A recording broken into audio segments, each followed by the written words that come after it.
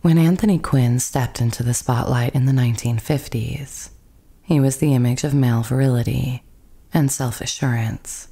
This was a stark contrast to the more introspective figures of the era, such as Montgomery Clift, Marlon Brando, and James Dean.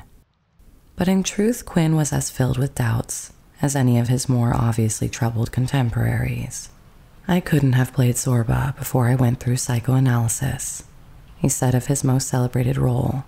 "Zorba has a message for us. He tells us, don't be afraid of failure. I was terrified of failure." Quinn was a boxer, a painter, a polyglot who never felt he belonged anywhere, despite his immense talent and intellect. This is the story of Anthony Quinn. Welcome to Hollywood Mysteries.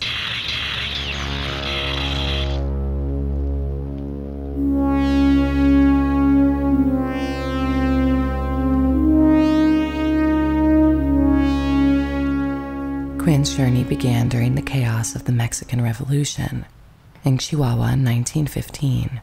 He was the son of Francisco Frank Quinn, of Irish descent, and Manuela Pallares Oaxaca, of Mexican Indian heritage. Both were combatants in Pancho Villa's forces when Anthony was conceived, leading Manuela, affectionately known as Nellie, to return home. Quinn later explained, "My father Francesco had the same problem I did, with people making fun of him because of his name, and he joined the revolution to prove that he was a good Mexican." The harsh realities of war and poverty soon forced Manuela to flee to the US with baby Anthony. They snuck onto a train, hidden in a coal wagon, and made their way across the border. It wasn't until Anthony was nearly 3 that the family reunited, with Dad Frank and sister Estella arriving.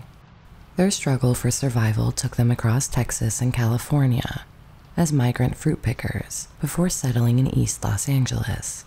Francisco secured a job at William Selig's studio, starting by caring for the animals in the studio zoo and later training as a cameraman. From an early age, the younger Quinn was drawn to the arts. He also showed a keen interest in the church and considered a career as a priest. Given his extraordinary womanizing behavior in later life, this surely would not have been a wise path for him to take. But at the time, one particular moment affected him deeply. He explained that he was working as a shoe shine boy, aged just 5, when he caught a glimpse of the inside of the church. "I went in and I was absolutely amazed by the rituals. I fell in love with the Latin chanting. I asked the priest, can I ever get up on that stage? And he said, oh yes, you can. And he took me under his wing, and I studied with him until I was 14. He was trying to make me a priest." As he grew up, his passion for drawing and sculpting soon took precedence, leading him to sketch movie stars he saw during visits to the studio with his father. He sent a sketch to Douglas Fairbanks, who surprised him by returning $25 for the artwork. But at 9 years old, tragedy struck Anthony Quinn when his father died after being hit by a car. Resolved to support his family, Quinn juggled various jobs, from shining shoes to digging ditches and even taxi driving. He then entered the boxing ring as a professional boxer.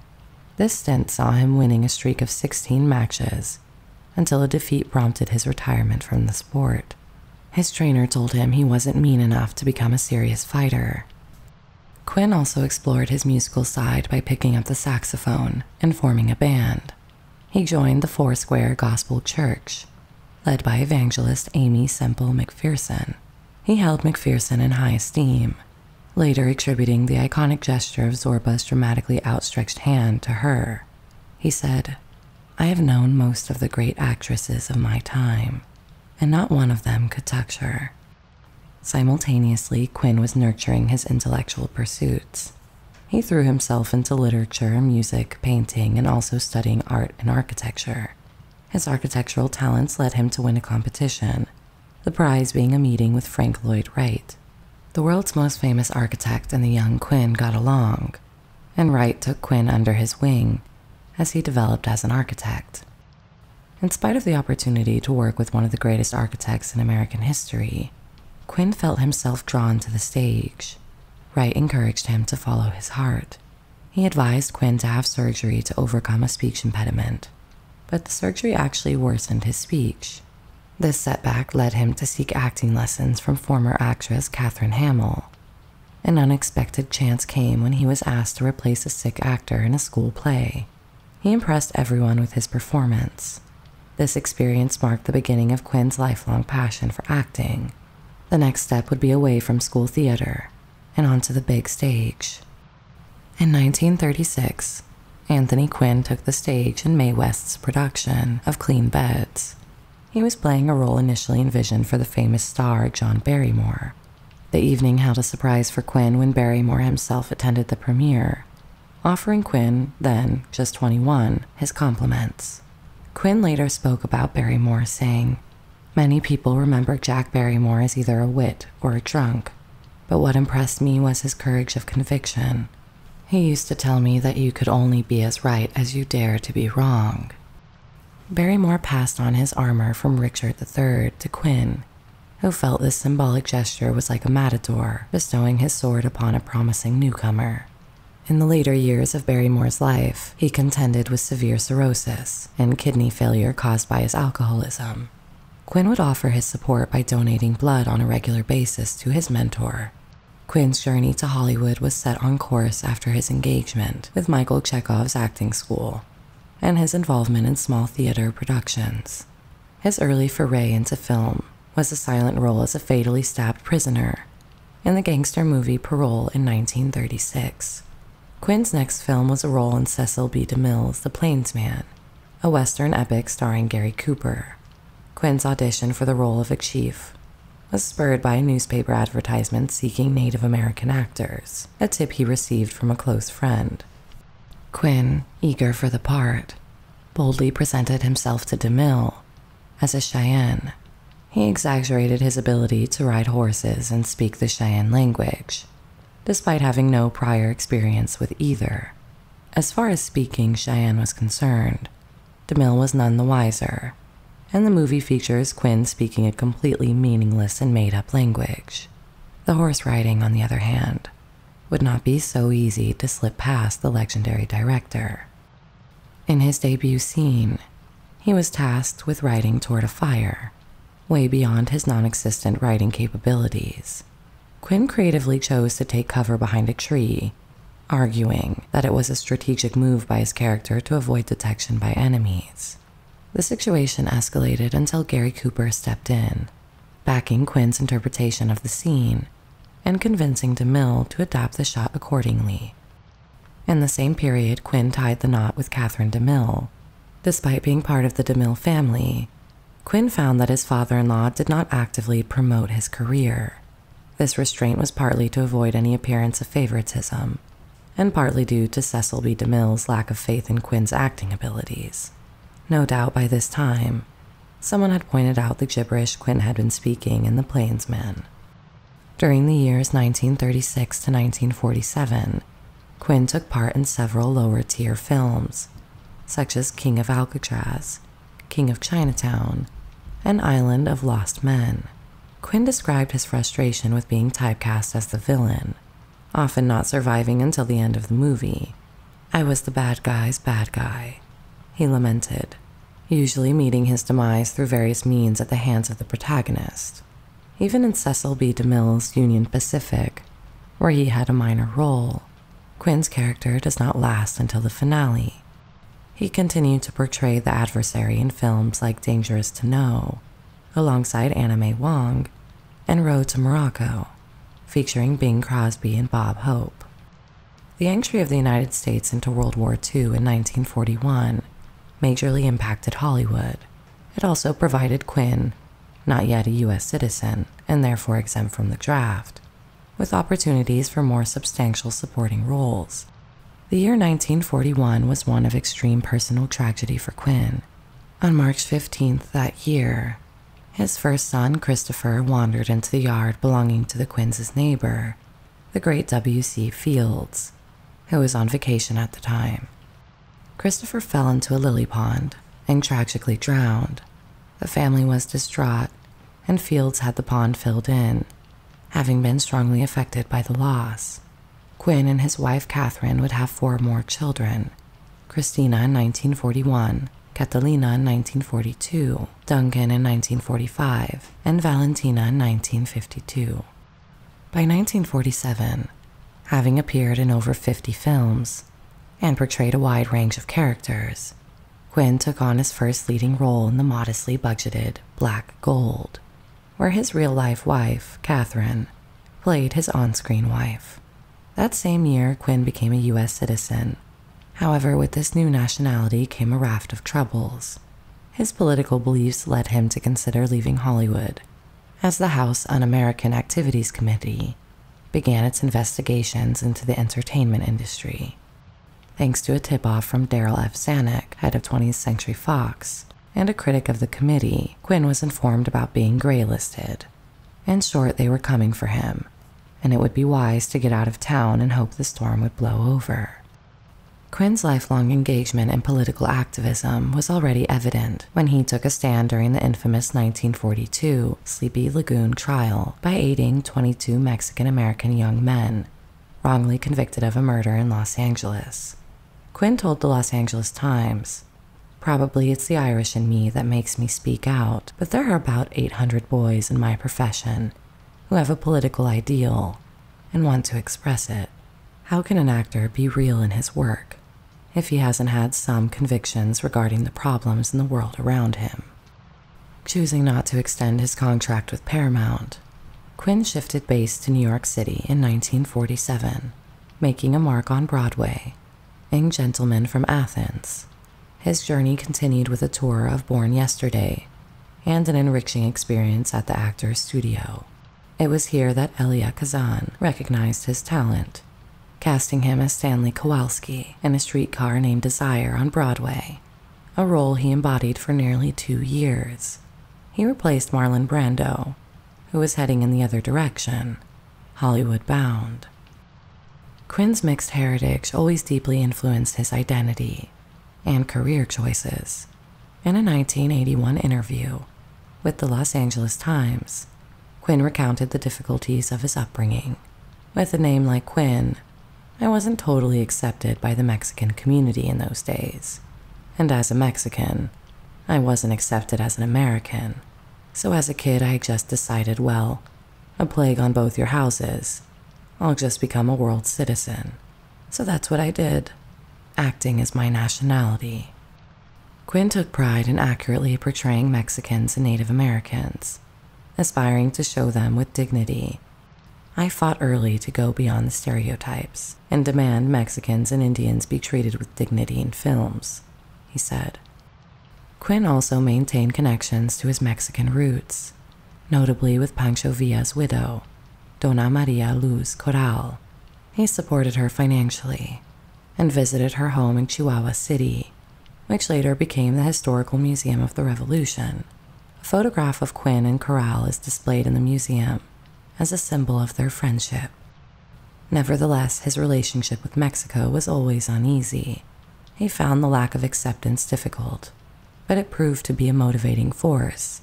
In an interview given when he was 85, he said, "But I must say that I think it was a good thing, if there is such a thing as a good thing, that I wasn't accepted 100% by the Mexican people, because it drove me mad. It drove me absolutely crazy. Crazy enough to become an actor." Quinn's breakthrough came with his Oscar-winning role in 1952's Viva Zapata, where he portrayed Eufemio Zapata, alongside Marlon Brando. This role was a departure from the stereotypical characters he had been confined to, and made him the first Mexican-American to win an Academy Award.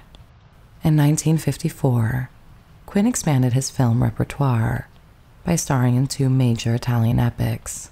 He collaborated with the famed producers Dino De Laurentiis and Carlo Ponti in Ulysses, alongside Kirk Douglas, and portrayed Attila the Hun in Attila, with Sophia Loren as his co-star.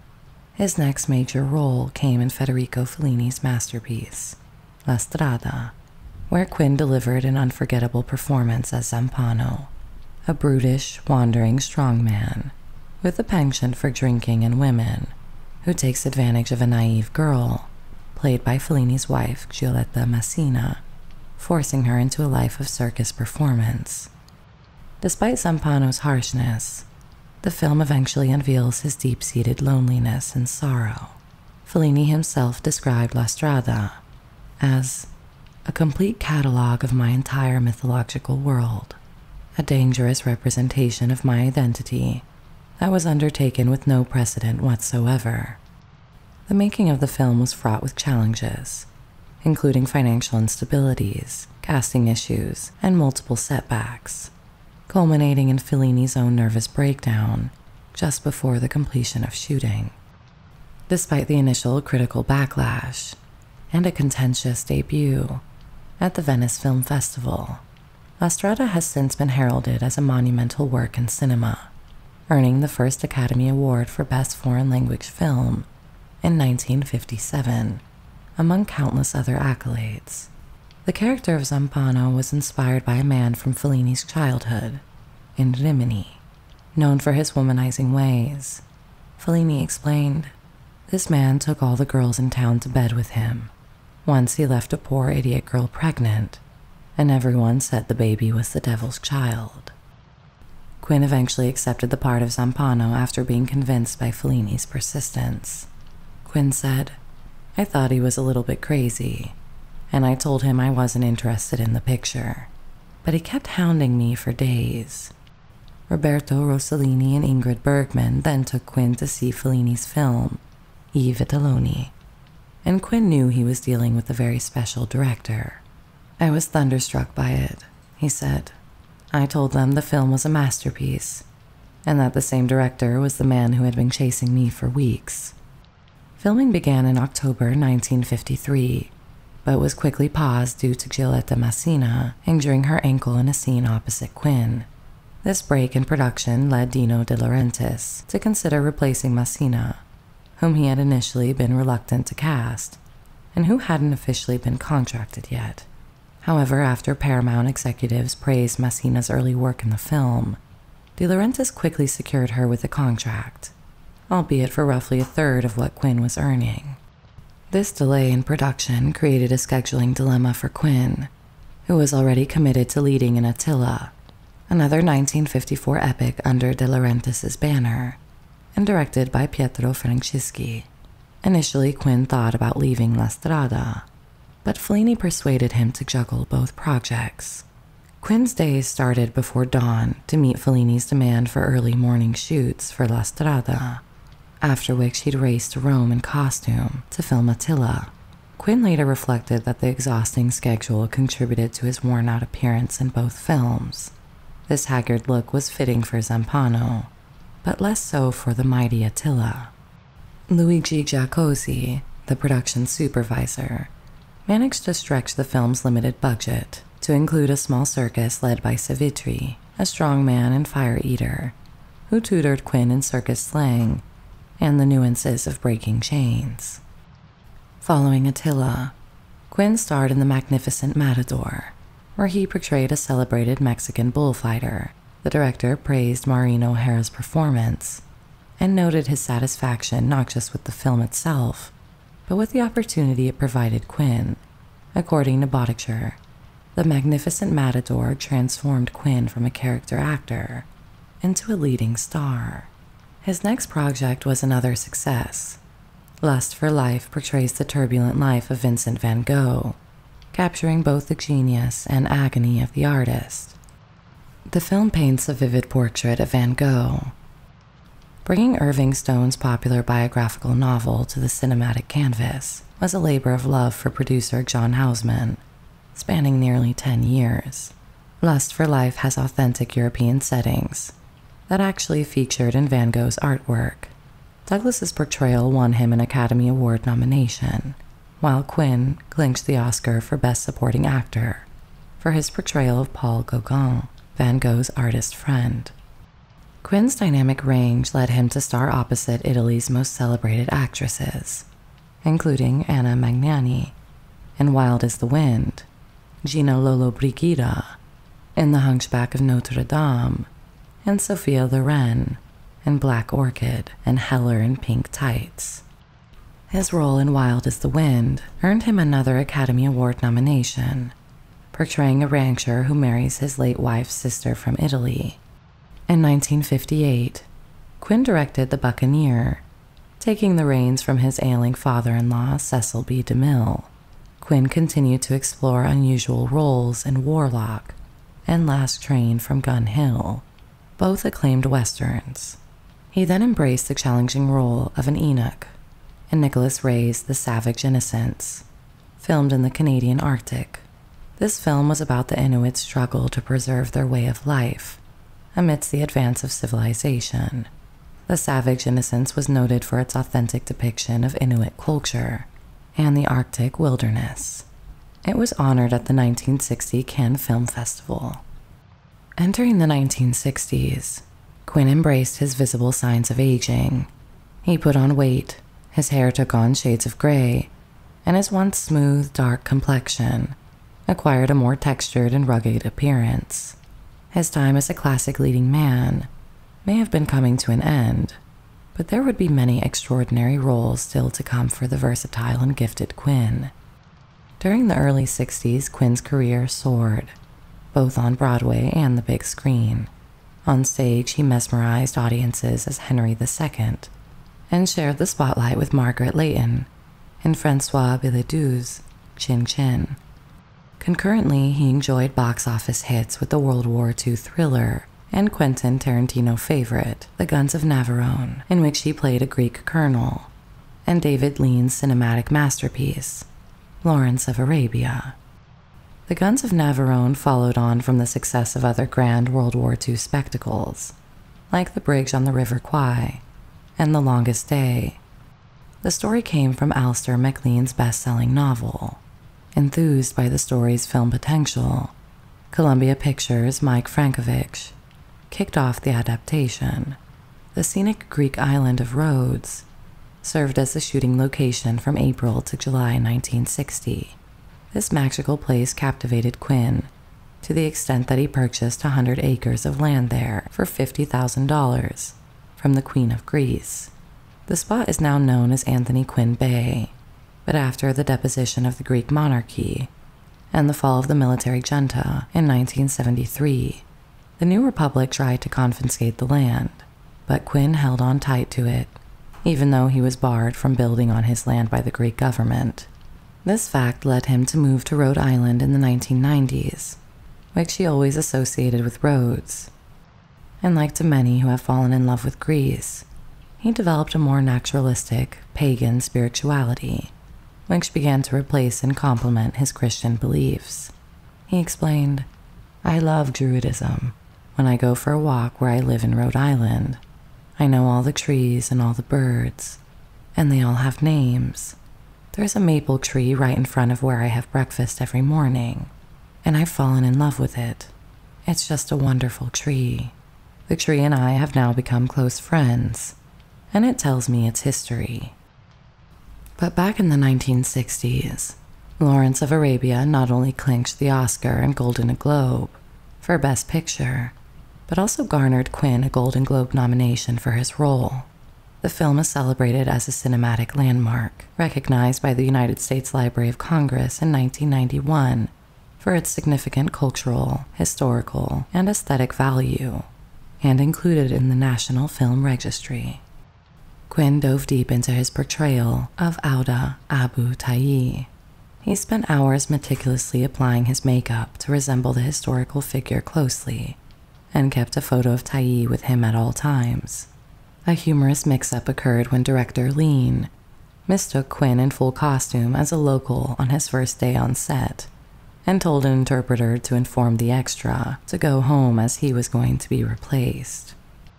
Another standout role came with Requiem for a Heavyweight, where Quinn played an aging boxer named Mountain Rivera, adapted from Rod Serling's original teleplay for Playhouse 90. The film featured Quinn as a once promising boxer, now exploited by his manager, portrayed by Jackie Gleason. Julie Harris played a social worker who becomes enamored with Rivera, encouraging him to seek a new path. Serling's boxing background lent authenticity to the narrative, with the ensemble cast including Mickey Rooney and a young Muhammad Ali, then known as Cassius Clay, receiving widespread acclaim for their compelling performances. For his role in Barabbas, a production spearheaded by Dino De Laurentiis, Anthony Quinn once again took on a leading role, this time in a film steeped in biblical history. The shooting took place in the historical settings of Verona and Rome, featuring grandiose scenes such as a gladiatorial battle and a replica of the Colosseum built at Cinecittà Studios, and a spectacular crucifixion sequence timed with a real total solar eclipse.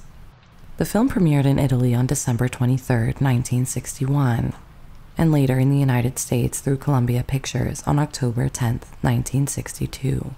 It won accolades in Italy and was met with widespread acclaim from critics globally. During his time in Paris, Quinn, along with other notable Americans, contributed to drafting a petition in support of the 1963 March on Washington. This document aimed to mobilize American expatriates in favor of the march. His views were broadcast on French TV, alongside other American expats in the City of Light, including singers Memphis Slim and Mae Mercer, and the writer James Baldwin. But his political activism would be set aside for his next project, which would become the best known of his career. Quinn's portrayal in Zorba the Greek became iconic. As Alexis Zorba, he embodied a man brimming with zeal for life. In the film, Zorba goes through the trials of establishing a lignite mine in a Cretan village. The film culminates in a celebratory dance among the unfolding chaos.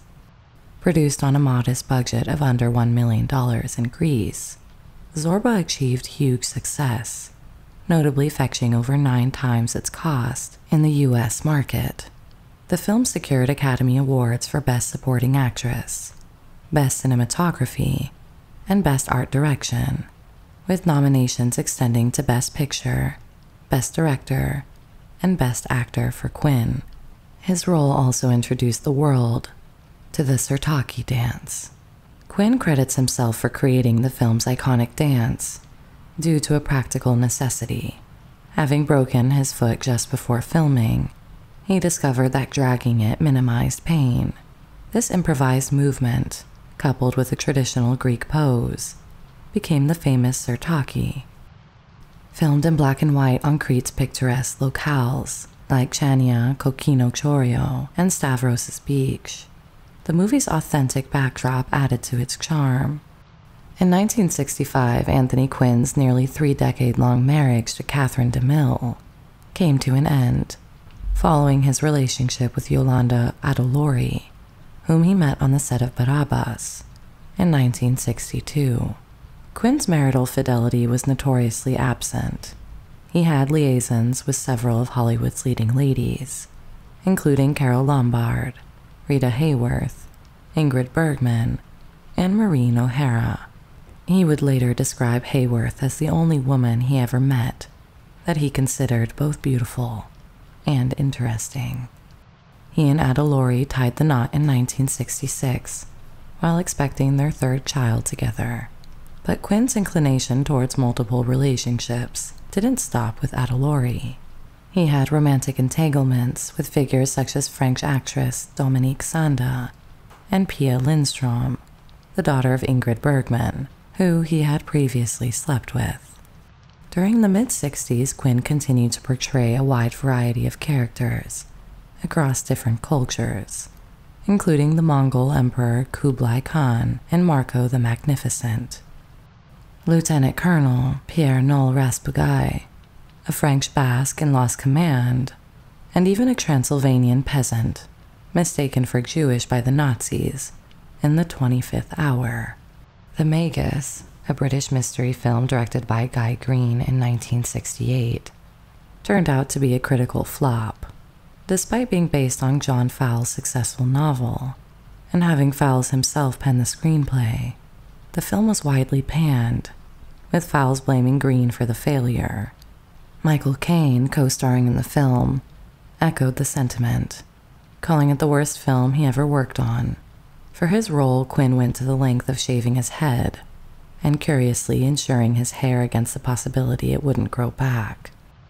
In 1969, Quinn showed his support for Native American student activists by visiting their occupation of Alcatraz Island and offering his assistance. His role in The Savage Innocents also inspired The Mighty Quinn, a song by Bob Dylan that Manfred Mann's Earth Band popularized. He garnered a Golden Globe nomination for his performance in The Secret of Santa Vittoria and starred alongside tragic Inger Stevens in her final film, A Dream of Kings, where he played yet another Greek character, Matsoukas. In 1970, Quinn appeared as a progressive sociology professor in RPM, opposite Anne Margaret, and portrayed a Smoky Mountains recluse in A Walk in the Spring Rain, and this was Ingrid Bergman's return to American cinema after 2 decades. In 1972, Anthony Quinn shared the screen with Yaphet Kotto in the influential film Across 110th Street, in the role of NYPD Captain Frank Martelli. The plot weaves through a robbery and the murder investigation of gang members in Harlem. The movie, known for its gripping narrative that combines elements of blaxploitation and film noir, also gained fame for its evocative soundtrack, highlighted by Bobby Womack's titular song. Quinn, who also took on the role of executive producer, initially eyed John Wayne and later Kirk Douglas for Captain Martelli's character, but ended up assuming the role himself after others declined. Sidney Poitier was his first choice for Lieutenant Pope, but community feedback from Harlem suggested Poitier didn't fit the urban authenticity they desired. So Yaphet Kotto was cast. The film's director, Barry Shear, insisted on shooting on location to authentically capture the essence of gang conflict and the stark realities of street life. As Quinn approached his 60s, he noticed a decline in acting opportunities, coinciding with his own diminishing interest in pursuing such roles. He said, "The parts dried up as I reached my 60th birthday, loosely coinciding with my growing disinclination to pursue them. Indeed, I could not see the point in playing old men on screen when I rejected the role for myself." This period allowed Quinn to focus more on his passions for the arts, including painting, sculpting, and jewelry design. His artwork, influenced by Cubism and Post-Impressionism, was shown worldwide.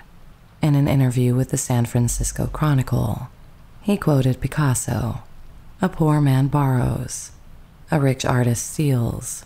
I steal, of course." He considered his art a truer expression of himself than his extensive film career, as detailed in his autobiography, The Original Sin, a self-portrait. He explained, "I'm much more honest in my painting than I am as an actor. You can't do 240 films and do your best in each one." In his personal life during his marriage to Ada Lori, Quinn fathered 2 children with Friedel Dunbar, an event organizer in Los Angeles, further complicating his already complex family life. Despite the challenges and changing tides of his career in the 1970s, Quinn continued to act, appearing in notable films such as The Greek Tycoon and The Children of Sanchez towards the end of the decade. In the closing years of the 1970s, Anthony Quinn took center stage in The Message as Hamza and in Lion of the Desert, embodying Omar Mukhtar, who valiantly fought against Italian colonial forces in Libya. These roles not only elevated Quinn's status in the Middle East, but also reignited his self-esteem, with Quinn later acknowledging the profound influence of Muslim faith on his career revival. Producing The Message, a film set against the backdrop of Islam's early days, presented an audacious challenge at the time. Despite facing a hostile reception initially, The Message would later be recognized as a pioneering cinematic exploration of Islamic history, receiving accolades and nominations, including for Maurice Jarre's score at the 50th Academy Awards.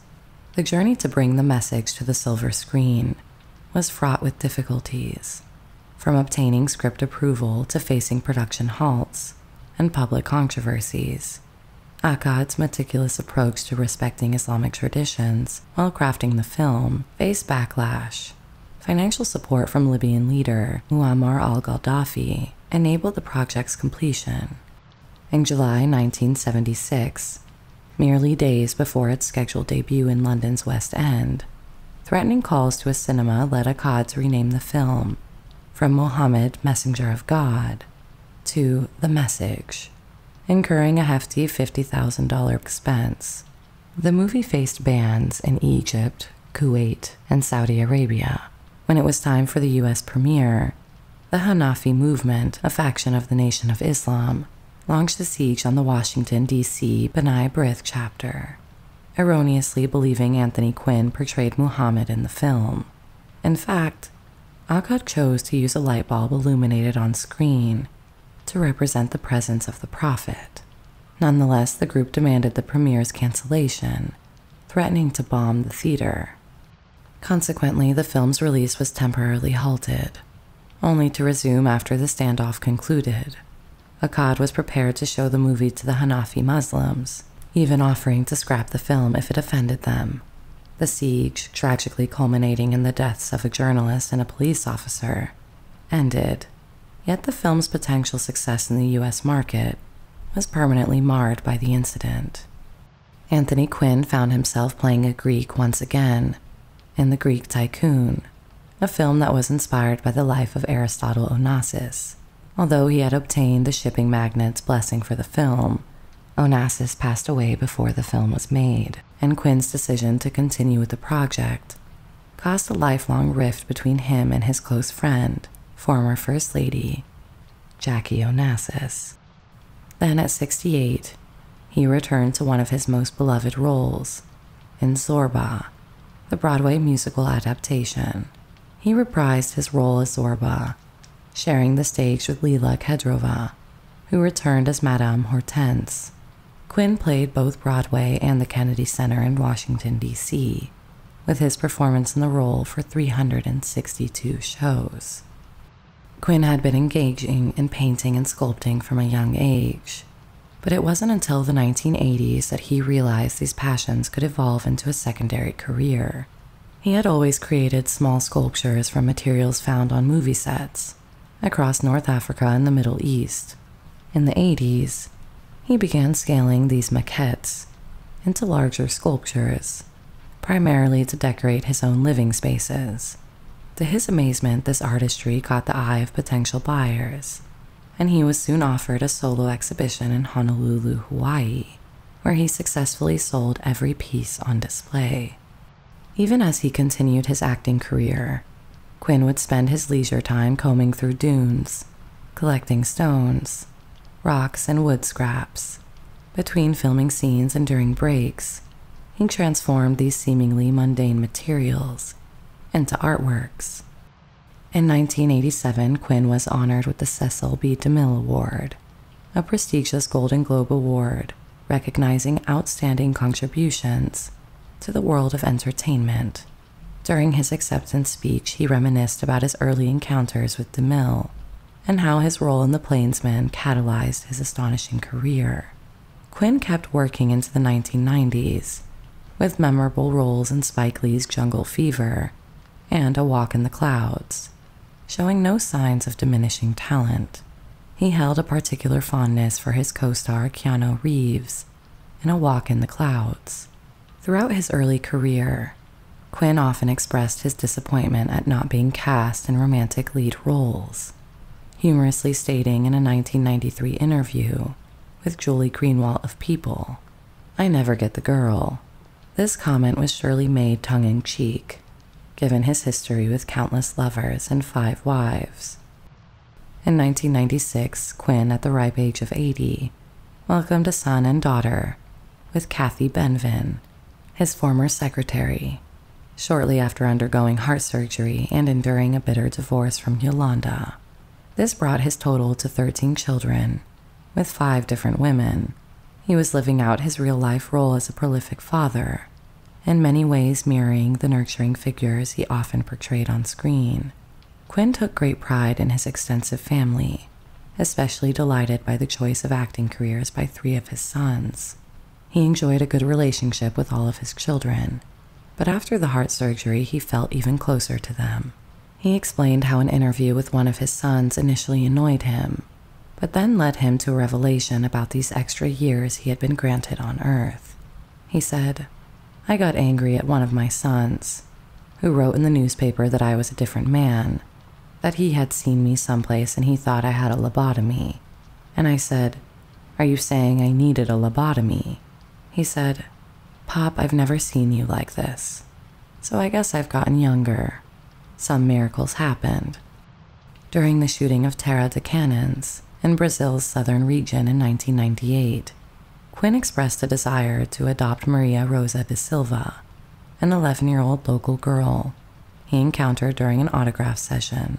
He felt a connection with her, explaining to her that he believed they shared a past life together, a statement echoing the film's reincarnation theme. He offered to finance her education abroad, an opportunity the girl's mother had considered seriously, given her wish for her daughter to escape their impoverished fishing village. Quinn left his contact information, but no further communication ensued after filming wrapped up.